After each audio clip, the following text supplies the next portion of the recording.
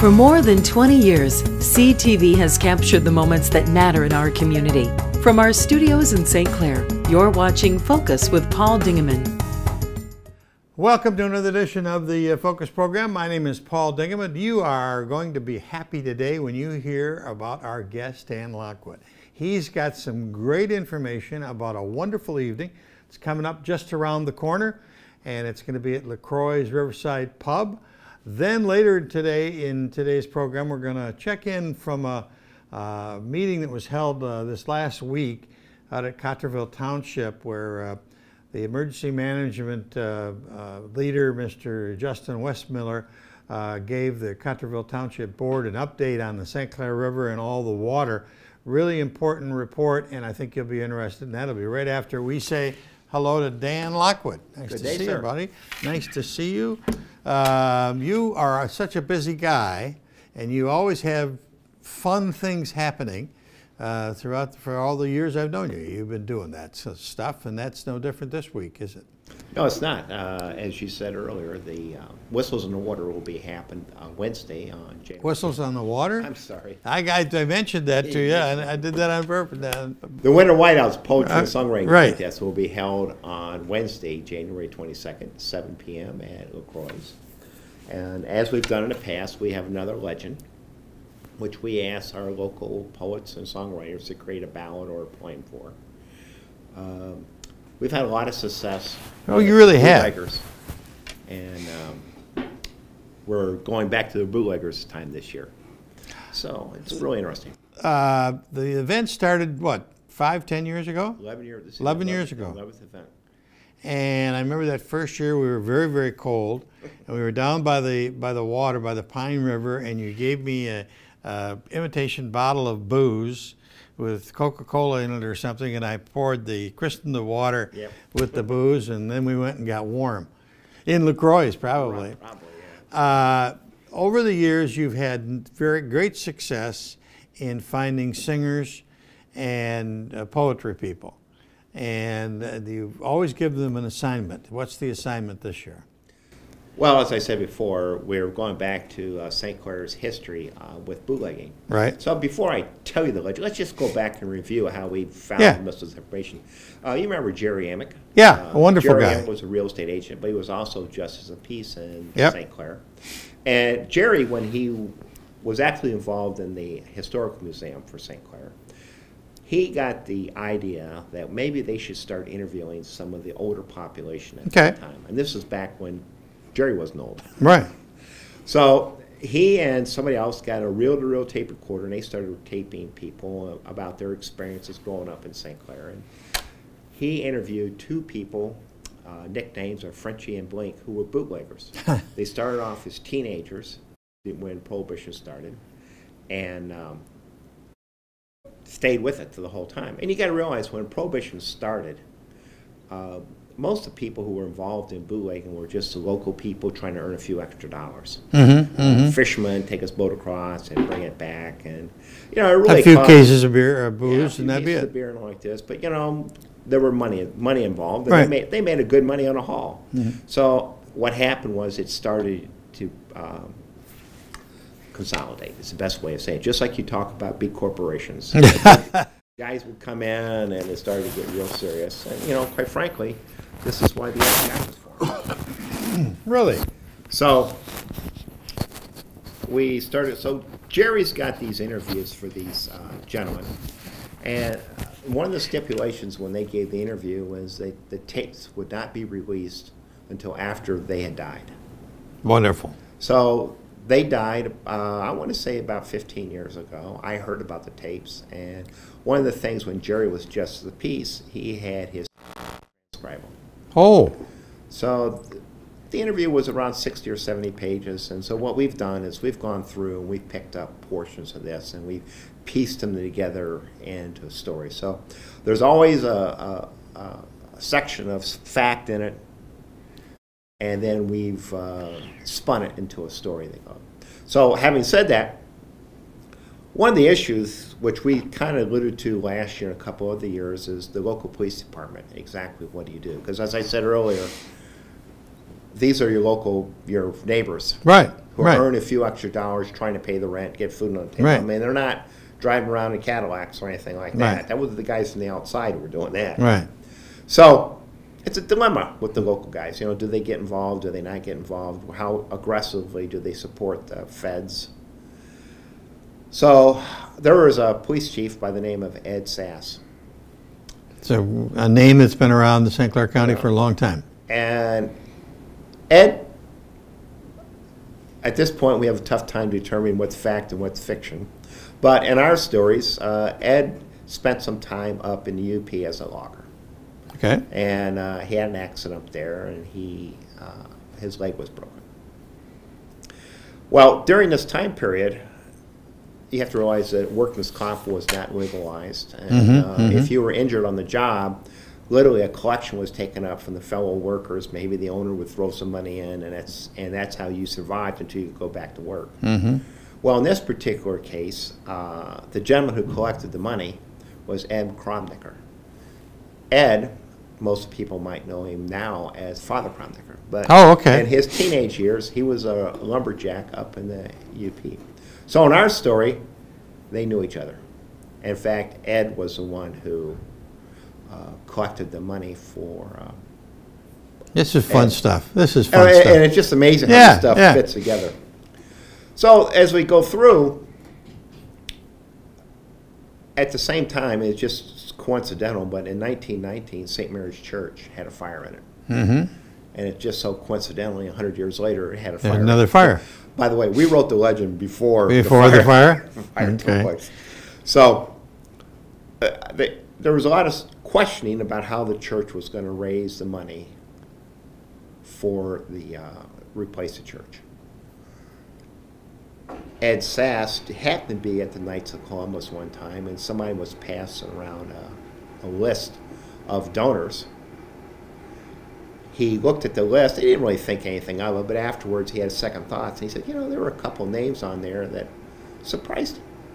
So he went back before the meeting was in and looked at it a second time, and he suddenly realized that what surprised him was there were a lot of bootleggers and blind pig operators who were making donations to the church.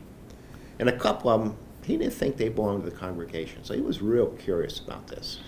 And the more he thought about it, he started to think about some incidents that took place, and Father Kromnicker seemed to have a really good insight into the details of this. Some of these things that he didn't think he should know. Right.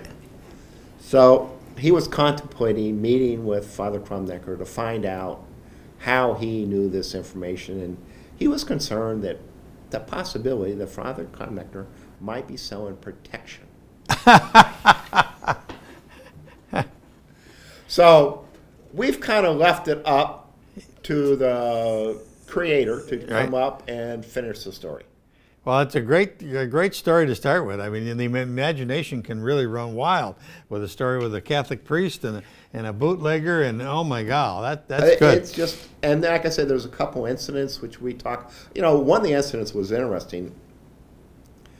Somehow, and I found this in a Detroit News article, but the bootleggers figured out a way to stop a boat almost immediately.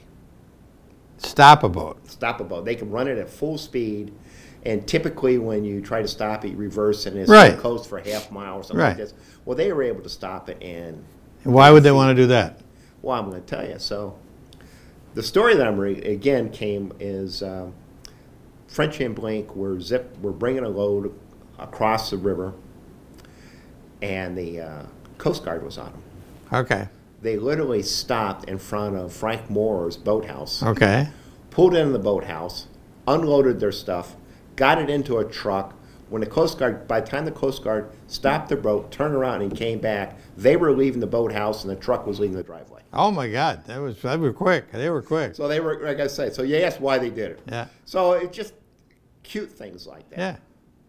Okay, so the authors, the balladeers, they have been preparing for a while to come to LaCroix on a Wednesday night. Yes, sir. What happens at LaCroix? Well, at LaCroix, we go through and they actually present their entry.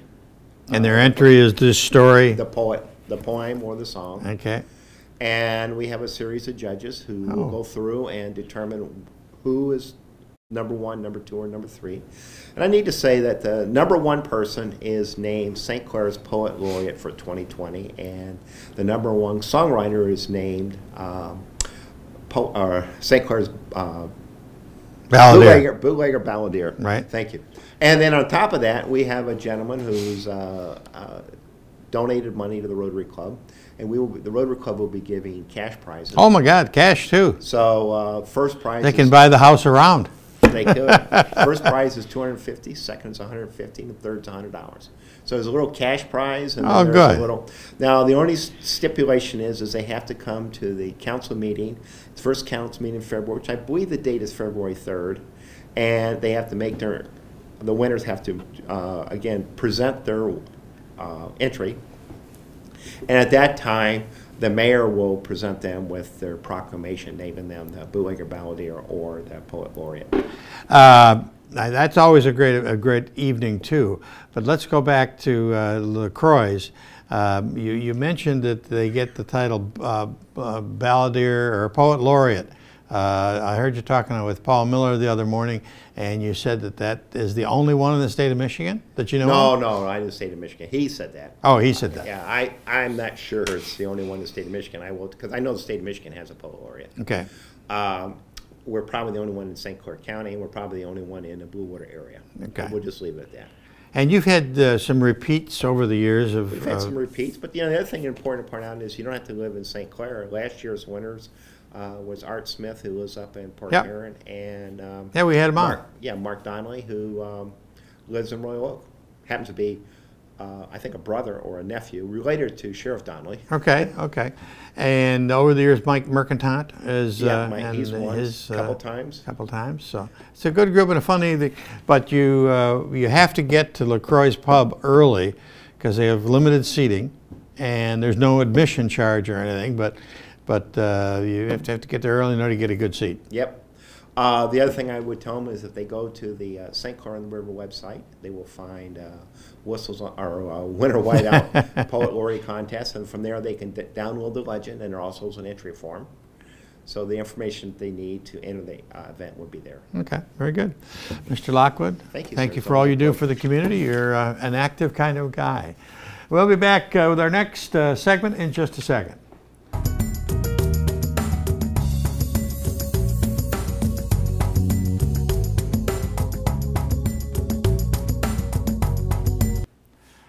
Well, this last week, Cotterville Township had their regular monthly board meeting, and they invited Justin Westmiller, who is the Emergency Manager, Homeland Security Representative for St. Clair County. And he gave a very good, up-to-the-minute report about the water levels in St. Clair County. He mentioned part of it, that in the state of Michigan, the water table is at 175% of capacity. So there is no place for the water to go.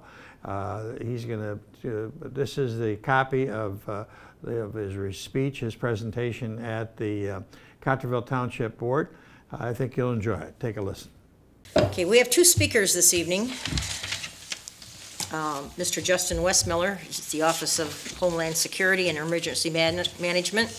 So if you don't mind, we'll start with Mr. Westmiller, if you'd please give us an update and for our board and our citizens on the winter ice blockage. Thank you all for having me. So I want to just give everybody a quick update on where we are with what we thought was going to be ice in the river, and we're very lucky to not have that right now. So we'll just talk a little bit about water levels and where we think we're going to be for the summertime. So what you have in front of you is a PowerPoint breakout on if we do end up having some ice in the river, what we think we can expect with the high water levels. So we're going to jump around a little bit. I'm probably not going to follow that a little bit. That's just for your notes, and we'll just kind of talk about where we are and what we think we can expect, not only throughout the rest of the winter, but going into the spring and summer. And so the other document you have is the Lake St. Clair water levels 6-month forecast going into June. And they put out a 6-month forecast every month from the Army Corps of Engineers. So back in October, all of the Southeastern Michigan emergency managers, the U.S. Coast Guard, the Canadian Coast Guard, the Army Corps of Engineers, the National Weather Service, and and a couple of other agencies got together along with the MHSD from the Michigan State Police, got together and had a meeting to talk about what we were going to do with high water levels and how heavy ice was going to affect that. And right now our water level is back to where it was in August of 2019 as of yesterday. So the 4 inches approximate rain that we got throughout the Great Lakes system in the last 7 days has caused us to be back to where we were in August of last year. We were at 577.14 as of an hour and a half ago. So we are in a significantly distressed situation for water level right now, especially in your area here, basically from East China south all the way through the end of the county. So we're keeping a heavy eye on that. At this point, we know that the mean lake water level is going to continue to climb from the first week in January all the way through the end of summer now. There is no more declination, no more decline until we get through the summer and into the fall of next year. Now, we are on the rise. So every time we get a runoff situation, we will continue to build on that water level. That's kind of where we are right now. So one of the big things we're worried about through the rest of the winter is if we start to get a hard freeze, we will build heavy ice, and that could pile up over top of the break walls and into people's properties. So what we've asked the Coast Guard to do is be cognizant of that, because we know that depending on where they are, with their 4 to 5 icebreakers that they have in our system in our half of the Great Lakes here, in an operation they call Operation Coal Shovel, is for them to know that down here in the flats, it's a very significant problem, and we need them to be able to make sure they can break off and get here as quickly as possible. It could be up to an 8-hour transit, and we know that that could do an awful lot of damage in 8 hours. So they have assured us that they understand that it could be very damaging in 8 hours, and they will get here as quickly as possible. We are resource constrained as far as icebreakers in this area. If you remember back in the 70s and 80s and early 90s, we had like 10 icebreakers available. Well, we don't have that anymore. We have 5. So once they close the locks, and they just closed them yesterday, they can't get any more around. They can't get them out of Superior, and they also can't get them through the St. Lawrence Seaway anymore. So we're stuck with 5. So we worked with them to kind of come up with a plan on what an exigent circumstance is and what that means. Does that mean water laying in yards? Well, no, we've got that right now. That means water into the first floor of homes. It doesn't mean in the basement. It doesn't mean in the crawl space. It means in the first floor of homes. So we kind of came up with what definitions were, where we were going to really raise the flag and start standing on our chairs and waving our arms and things like that. So that's kind of where we are right now. So as far as ice and dealing through the rest of the winter, that's where we're going to be. I am the first phone call if you have significant freezing water issues where that's starting to cause damage into the first floor of homes. So as supervisor, if you can just give me a call if one of your residents starts saying, hey, I've got blocks of ice making impact to the home, or significant flooding into the first floor of home, I need to be notified of that. And I will pick up the phone and call the Army Corps of Engineers Emergency Management Division, and they will in turn immediately notify the Coast Guard. That's the trigger point to get the Coast Guard into our area to break the ice up and relieve the water pressure in the river. So moving on to the graph you have in front of you. If you look at as the water level starts to pick up, basically from January all the way into June, you'll see that by the 1st of May, we will be at our high point of July of last year, 2019, where we set records from June all the way through August, and the previous record was 1986. So we expect to start beating the 1986 records in February right now. So we may have a long 2020 for flooding, and especially if we keep having these major storms every weekend or every 3 or 4 days, as well as the southeastern winds on Lake Huron pushing that water down and holding it down in the river system.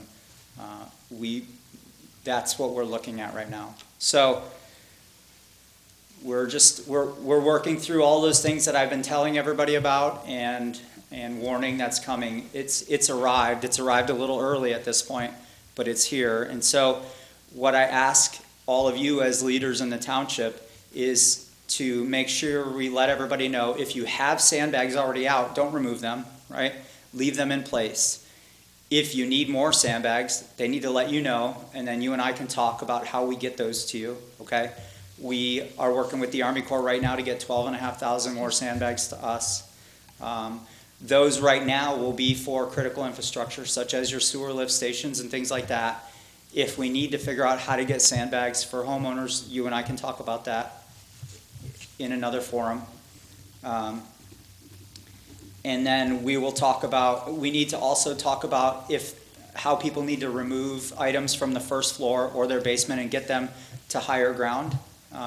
If they don't have room in their homes, possibly moving them to another area where they can find dry storage, because we do know that this is happening in our waterfront areas. So it might happen, or if it happens, this is when it happens at this point. And we know that it happened last weekend, and there's going to be a time where there's going to be some permanency to this for a couple of months at least. So, the time to take action is right now. So just wanted to get out here, and I apologize for having to cancel in December. We had a little issue in another area and With the ferry. So I apologize about that. But so I know we talked about these two things. I'm also here to answer any other questions, anything else in our division or in my programs. Yes, sir. Are you predicting the water levels be higher than they were last year? Absolutely. Absolutely. Yes. You're going to have some major problems. Yes, sir. So, knowing that, we're all in it together, right? So, I'm available to support all the communities, and we do that in a teamwork effort.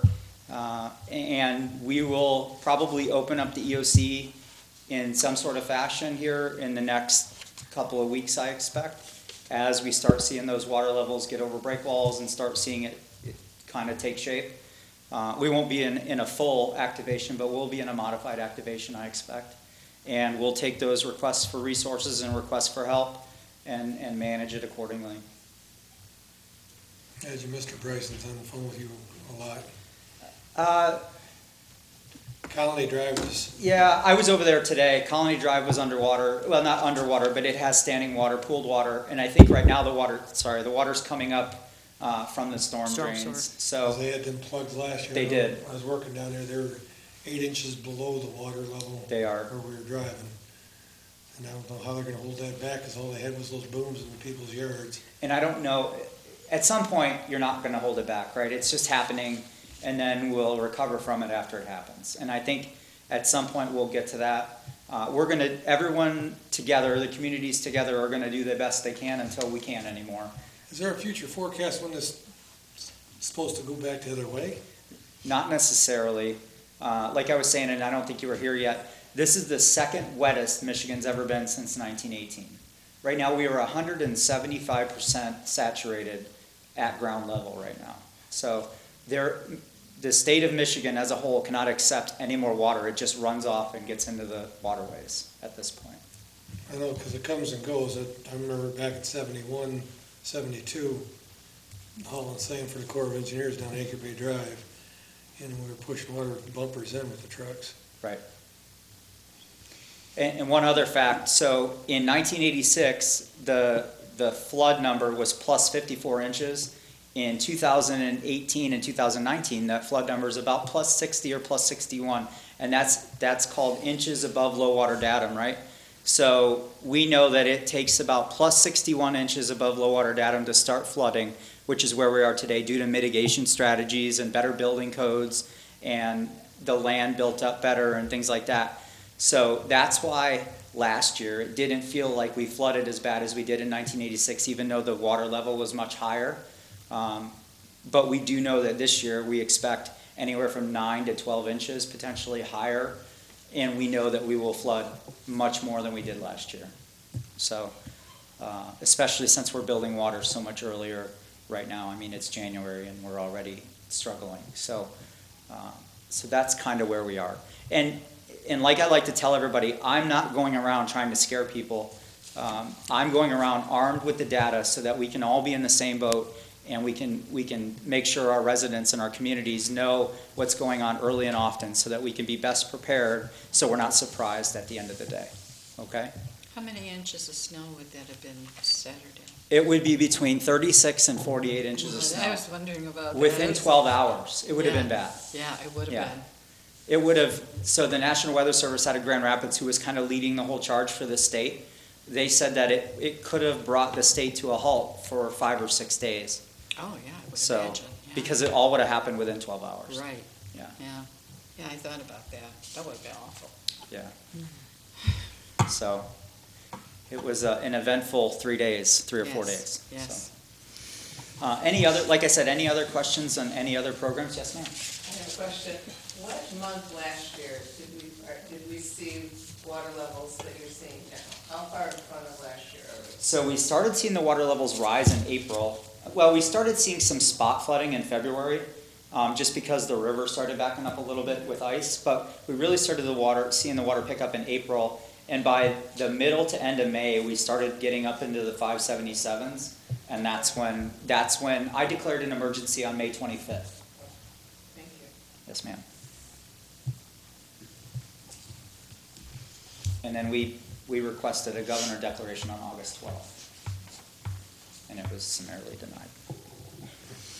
So, Okay, I All guess no one has anything else. Mr. Barnes, you okay? Yeah. How Okay. come it was denied? she denied all 6 requests that went to her, with the exception of the city of Detroit. Really? Yes, ma'am. Gonna fix the damn roads. Yeah. All right, well, thank you very much. I Yes, appreciate ma'am. your, Thank you. your presentation, and we might invite you back again. It's my pleasure. Thank you, sir. Good advice there from Justin Westmiller. We thank you very much for tuning into this edition of the Focus program. Just a quick reminder that LaCroix with Dan Lockwood is coming up for the Bootlegger Balladeer and the Poet Laureate this coming Wednesday, the 7 p.m. at LaCroix. 7 p.m. at LaCroix. So that's it for this edition of the Focus program. Till next time, I'm Paul Dingeman. See you soon. Thanks for watching Focus with Paul Dingeman. Focus is produced at the CTV Community Television Studios in St. Clair. For over 20 years, CTV has captured the moments that matter to our community.